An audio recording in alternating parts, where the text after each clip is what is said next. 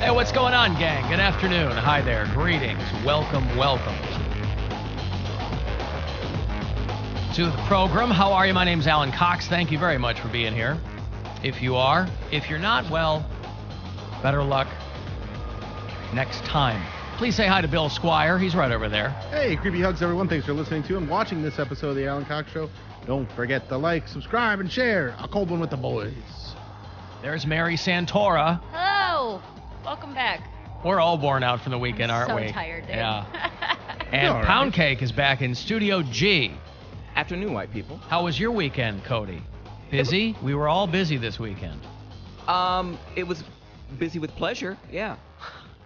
Ew. He just makes it sound so great. It's like a cigarette commercial. I mean, I was also Alive busy with pleasure, but it was going to baseball games and doing stand-up comedy. Yeah. Oh, well, not with Poundcake? Yeah. You weren't enjoying pleasure with him?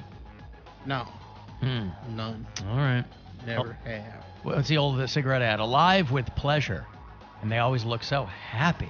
They're just having a good time. I don't know if it was Parliaments or what it was, but boy, they were having fun. You could have easily mistaken those cigarette ads for tampon ads. They were having so much fun. Did you have another date? I just met up with some friends there was a Cavs scrimmage, I guess. A Cavs scrimmage, okay. Yeah, I have a friend that works over at, for the Cavs, and she was like, you want to go to the scrimmage? And I was like, what's a scrimmage? And it was over at the Wolstein Center, so we did that, and then we went to brunch afterwards. That was Saturday. I wonder how often the other people will combine a scrimmage and a brunch. Probably a lot. You think so? Yeah. Okay. I didn't even know they do that. I thought, like, once you reach, like, you know, the major leagues, I'm sorry, what is it? Professional NBA? Yeah, once you reach like the professional The league. level. I didn't know you still had scrimmages, but it was cool. And then like everyone was like sitting towards the floor and hounding people for autographs once they like left the court. So, I don't want to leave. By the way, Poundcake, I don't want to leave you hanging out there all by yourself. I had no idea they did that either. Yeah, I They didn't do know. that No clue Cavs did scrimmage games. just at the beginning of each year. The Browns do a similar thing where they'll do the orange and brown game where they're playing But against isn't each that just other during and spring training, or isn't that during that's during training camp, training right? camp? Yeah, and then Cavs are in training Not during camp the right now. Oh, they are still? Well, because it's still preseason games. Yeah, but they're playing games. They're playing preseason games. Right, but they're playing, they're like going to arenas to play games. But Yeah. So the scheduling of it, because this season's a little different, it's starting earlier than I think it's ever started before, and there's a lot more space between games. So usually they do that before they play their first preseason game, but their first preseason game was incredibly early this year. I was going to say, I don't remember Cavs games starting this early. Yeah. But, Because usually when we would do Just the Tip, it'd be like Halloween. yes. That's the earliest, and that was when the Cavs were the featured team playing the first game. right. Now their first game is like a week and a half, and it's what day is it? But you had a good time, Cody? Yeah, it was fun. Yeah. It was. Dare I say it? I had a good time watching sports ball. Sports ball. Hey. Yeah. Dare I say it, he says. The only one I recognized, the only one I knew just by looking at them, not having to look at the jersey or look up or anything like that, or look them up. The only one I recognized was Chetty. Everyone else, I'm like, Not Kevin Love. You didn't recognize Kevin Love wasn't there. Oh, Oh, yeah. I Their think first regular season game's in Toronto. I think Okay. it's only select players that does the scrimmages. They play the Raptors on October the 19th. there you go. Mm-hmm. Okay, so next week. I looked up. I was like, there was like some people there that aren't normally there, and so people were like spying on the players with their phone, like they were taking their camera and then like zooming in real close just to see. I'm like, are you? Speaking of spying on They players. were like, are you waiting to see if they picked their nose or something? I don't understand No, that. they're just never that close to the players, so Yeah, they we were, want to like, get real video. close. Yeah. Speaking of spying on the players, there was a game in London yesterday between the Packers and the Giants, and someone on the sideline filmed a guy on the Giants from like you see him from behind, half his butt's out of his pants, and the trainer's rubbing his leg, but it looks like he's pleasing him. Giving him a hander Yes, from he the looks front. Oh, like I he's- did see that. I Yes. saw that. And like It all was- the it's memes like- where Deshaun Watson immediately requests trade to Giants, things like that. because it was filmed from the back, right? Yeah. So What else could they possibly be doing other than a mid-game handy on the sidelines?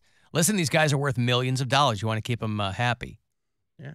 Boy, my mic, somebody messed with my mic. It's my balls are rumbling from the compression in this mic. Holy cow. I thought you were saying it stinks again. No, it sounds like, when I do the Cox Outs down at the Ivy, I come in here, obviously, to park, and then I'll walk down, and I stuck my head in here, and it's full of TAM people, because they're probably doing Guardian stuff or whatever. I think they do a pregame tailgate party hour. Man, Ooh. I don't know what Bloom they did to Daddy this and microphone, such, yeah. whatever. But I'm like, holy Christ, right now. It makes me sound like Barry White. Oof. Maybe it's the pads on my, does it sound different to you or no?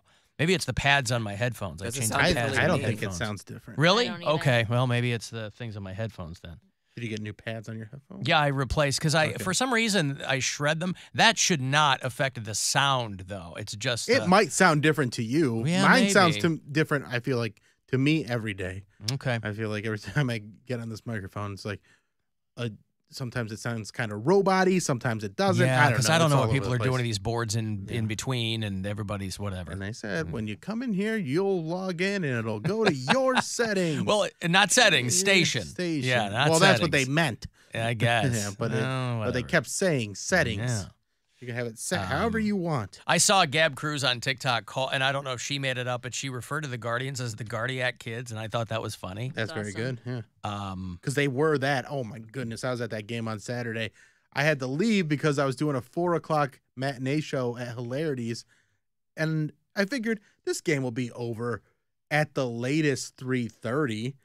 And it went for a whole nother game almost. I always think about the vendors who stop serving at the 7th inning. Oh, yeah. And they're probably screaming and cursing when you go 15 innings. I had no idea it went 15 innings. We were meeting some friends who were out of town. We were going to a show Saturday night.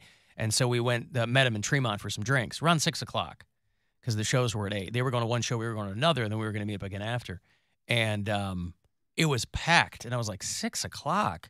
And then our friend who bartends there, she's like, oh, that was a 15-inning game. I'm like, holy Christ. Yeah, But they pulled it out. It didn't end until the show that I was on, which was a 2-man show, 90-minute show. There was 10 minutes left in the comedy show when that game finally ended. I would have liked A it swing from and a there. high fly, deep left center field. It is gone. Hello, New York. Oscar Gonzalez sends the Guardians to the division series. A mob scene at home plate. A towering solo homer to left center to end this marathon incredible playoff game. Holy cow. That Tom Hamilton, I wonder if he went home and drank some hot tea with lemon and honey in it Screaming. after that. By the way, I know it's Columbus Day and the Italians get very, very sensitive, so I apologize on his behalf for the phrase mob scene there at home plate. But they pull it off, and now they get to play the New York Yankees tomorrow night here on WMMS. Be a lot of fun. It'd be a breeze. Hate those stupid They fared pretty well against the Yankees earlier in the season, so Yeah, it's not we'll see. necessarily a death sentence for the Guardians. Nothing seems to phase these kids. They're Yeah. young and they're hungry. Youngest team in and They baseball. just want to get out there and play. Talking about the marathon of it, Gab, who you just mentioned, she can't eat during all that because she's doing so many things. She's young and hungry, too. Yeah, so like by the end of the game, she's exhausted and she hasn't had any food. And I always feel real bad when I know it's an extra inning game because every once in a while I'll be in a suite and I'll be like, come on up, I'll sneak you a hot dog. Sure. But yeah, She can't have like a Cliff Bar in her pants or anything? I don't know. They like to keep her skinny. Something to consider. You know, you get fat off those Cliff Bars. Mm-hmm.